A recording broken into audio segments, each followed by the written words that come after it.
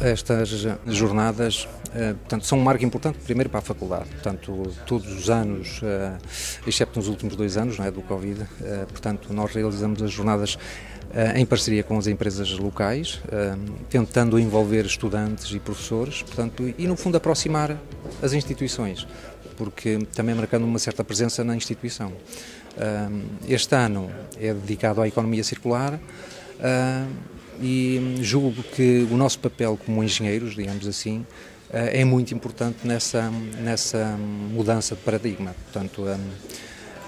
e é mais um marco para a nossa faculdade, portanto,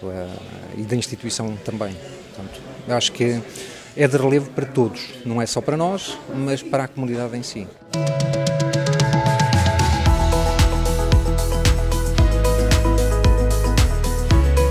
Está na ordem do dia um conjunto de matérias que vão ser aqui discutidas,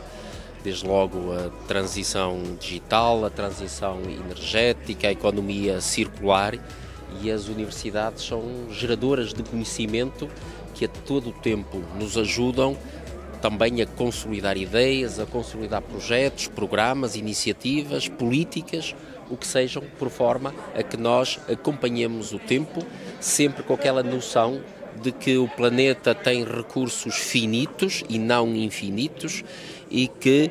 todos nós temos que estar cada vez mais sensibilizados para isso mesmo e que aquilo que nós gastamos, consumimos, já é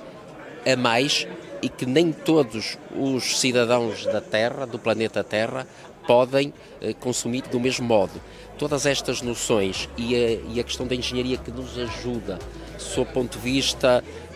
da evolução tecnológica, para que nós percebamos, para que nós nos tornemos cada vez mais eficientes.